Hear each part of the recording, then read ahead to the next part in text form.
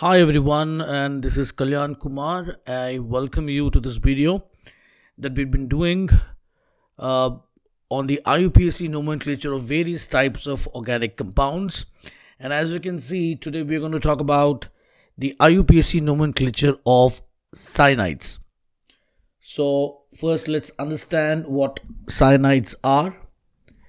Cyanides are categorized by the fact that they have a C triple bond N bond, and the C is attached to an alkyl group.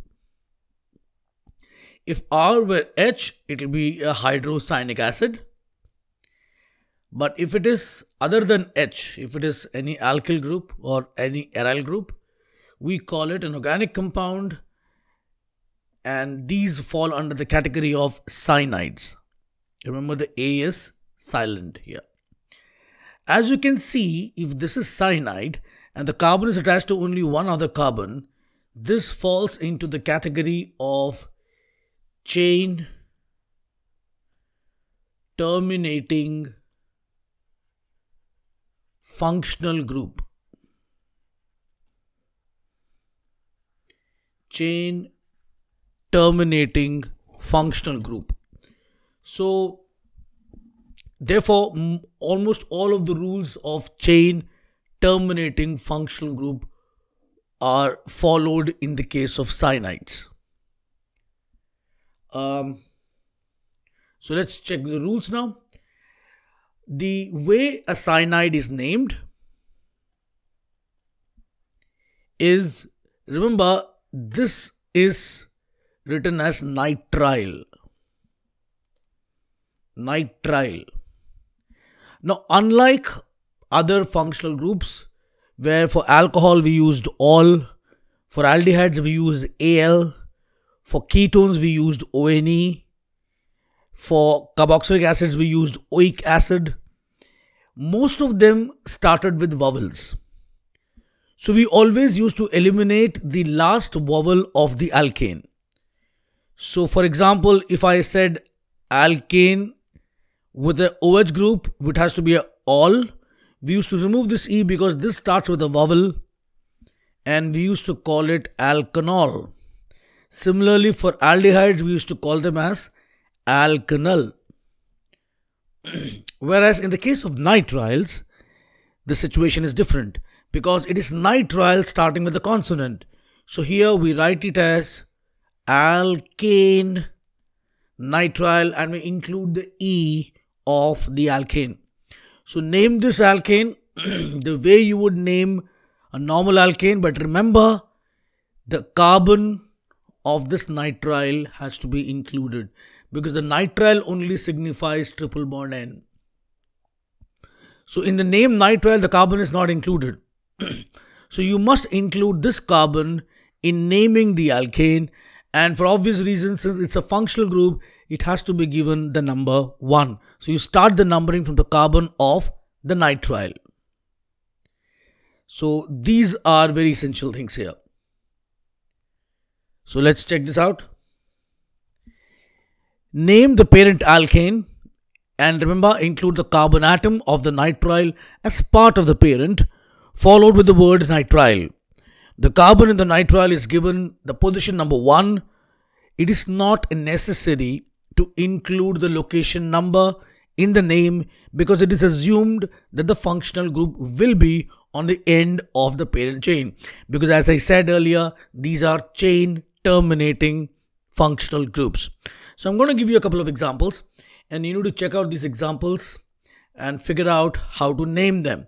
And as usual, when I give you an example, pause the video, name it yourself, play back the video to check the name. The first one coming up is this one. So pause right now, name it, and then play it back. So remember, there is a C here, which is not written down, but as you can see from the representation, there has to be a carbon there. So how do we number this? Obviously, this is 1, 2, 3, 4, and 5, and there are no substitutions, no other double or triple bonds.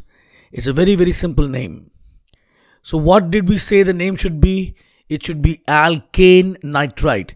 So what kind of an alkane is a 5-membered carbon chain? It's pentane. And pentane nitrile. We don't have to say pentane 1-nitrile. It is automatically assumed to be at position number 1. So now let's use a substituent and then check. Pause the video now. Write the name and play it back. Automatically this becomes 1. This is 2. This is 3. This is 4. And this is 5. So how do you name this? It is 4-bromo pentane nitrile. Again, 1-nitrile is not required. So this is 4-bromo pentane nitrile. Now let's do something which is a little bit complicated. Let's try this one. Now this is pretty complicated here. You need to figure out the parent chain first. So pause the video, take your time, write the name and then check back. So I'm going to now show you the parent chain. Remember, the cyanide is sitting here. So this carbon has to be included. And the parent chain is the one in which the carbon of cyanide is included, and then it includes maximum number of multiple bonds. Now remember, if I start from here, I encounter the first double bond, encounter the second, the third, I reach up to this point.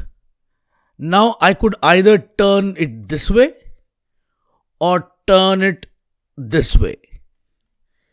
And obviously, we are not going to use this one. Because if the number of multiple bonds are same, then you must ensure that the number of carbon atoms are maximum. And that is the only way you can get maximum number of carbon atoms, the chain that I've shown right now. So this is the parent chain, and the numbering has to start from the C of the nitrile. So the numbering is this way: 1, 2, 3, 4, 5, 6, 7, 8, 9, 10, 11, 12, 13, 14, 15. 15 carbons. So first of all, write the parent. Writing the name of the parent is most important. You can write all the substituents later on. Now, this fellow has 3 double bonds and 1 triple bond and is 15 carbons long. That is pentadeca. So the ending has to be pentadeca. Pentadeca represents 15 carbons. And you got a double bond sitting at 3, double bond at 6, double bond at 8. So this is going to be pentadeca 3, 6, 8, tri N 12 ine, and I'm going to use the word E because after that I'm going to use nitrile. So this is the parent. Pentadeca 368 tri N 12 ine nitrile. Okay. And now let's write down all the substituents. So which is this substituent? This substituent is 1, 2, 3, 4. It is going to be secondary pentyl. This is secondary pentyl because total number of carbons are 5. So you got secondary pentyl sitting at position number 2. And then you have methylidene sitting at 5, tert butyl sitting at 6, ethyl sitting at 8, isopropanol sitting at 10, another ethyl sitting at 11, and a methyl sitting at 14. So just write them in the alphabetical order. So the name becomes 6 tert butyl, 8 11 diethyl, 10 isopropanol, 14 methyl, 5 methylidene, 2 secondary pentyl pentadeca 368 tri N, 12-ine nitrile. So pretty lengthy name here, but that is the way it has to be named. Now I'm going to show you the situation when you have more than one cyanide group present. And remember, it works the same way as we treated aldehydes as well as acids. So let's understand how to do that. I'm going to just remove this first. So let me show you the situation here. Suppose I have CH2, CH2, CH2, CH2, and I've got a CN here, I've got a CN here. If there are two of them, you're going to call it as dinitrile. Just like if you remember in aldehyde, we used to use dial. And as in aldehydes and acids, numbering has to be this as 1, 2, 3, and this must end here at 4. So this is butane dinitrile, and you don't have to specify 1 and 4. It is automatically inferred.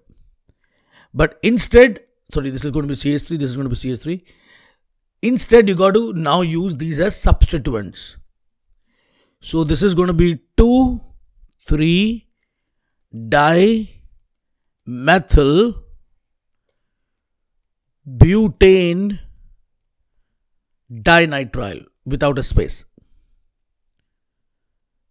That is the situation when you have two cyanide groups. Now what happens if you have 3? Let us say I have 3 of them. If you have 3 of them, remember what we did in aldehydes and acids? We never would use these cyanides for counting. We would take the parent chain in which the alpha carbons, now again there are two situations. We have to assume that the alpha carbons of all the 3 cyanides are in one chain. If they are, we only number the chain and use the ending as carbonitrile. And if there are 2 of them, we say dicarbonitrile. So we number it from, let me check, which one do we number? 1, 2, 3, 4, 1, 2, 3, 4, 5, 6, 5, 6. It doesn't really matter which way you number because you get the same numbers on either side in this particular case. So in this particular case, we can number from any end. So I'm going to number from here 1, 2, 3, 4, 5, 6, 7. Take that as the parent chain, which includes all the alpha carbons and is the longest chain if it is a saturated system. So this is going to be hept, and there are 3 cyanides. So ending is going to be tricarbonitrile. So it is going to be heptane 2, 4, 6 tricarbonitrile. Now we do not include the carbon of the cyanide. Now what happens if it is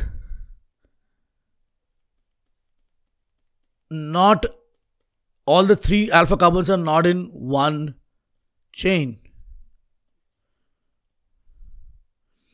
You cannot find all the 3 alpha carbons in one chain here. So we treat one of them as a substituent and treat this as a dinitrile. So start from here 1, 2, 3, 4, 5, 6. So it is hexane dinitrile. Ending is going to be hexane dinitrile. And what is the prefix we use? We use cyano. And as in the case of carboxylic acids, the cyano name includes carbon, which means we are going to call this substituent as cyanomethyl because there's only one carbon here. So we have the name as 3-cyanomethyl, and we have 2,5-dimethyl and continued with that hexane dinitrile. The same logic that is applicable to acids is applicable to CN also. So this is the way you name cyanides, where you have one CN group, more than one CN group. This is the way they have to be named. And I hope that this video helps you in understanding how these are named. And if you have any questions, any doubts, any queries, please drop them in the comment section below. And thank you very much for watching this video. Thank you.